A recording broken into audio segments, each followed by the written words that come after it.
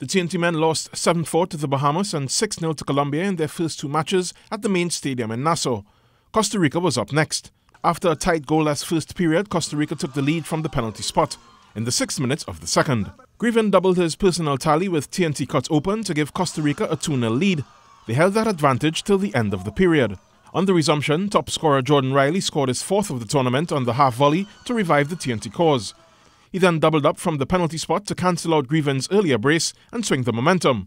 That swing lasted only a few moments as the Ticos retook the lead from the kickoff. TNT were resolute and dragged themselves level from the penalty spot just before the end of the third to force extra time.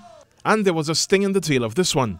Crisp movement set up Jesse Bailey for the decisive goal, giving TNT their first points of the tournament. It was a positive end to the Bahamas Beach Soccer Cup for TNT. However, they still finished bottom of their group. Bahamas were crowned champions. Jovan Ravello, TTT Sport.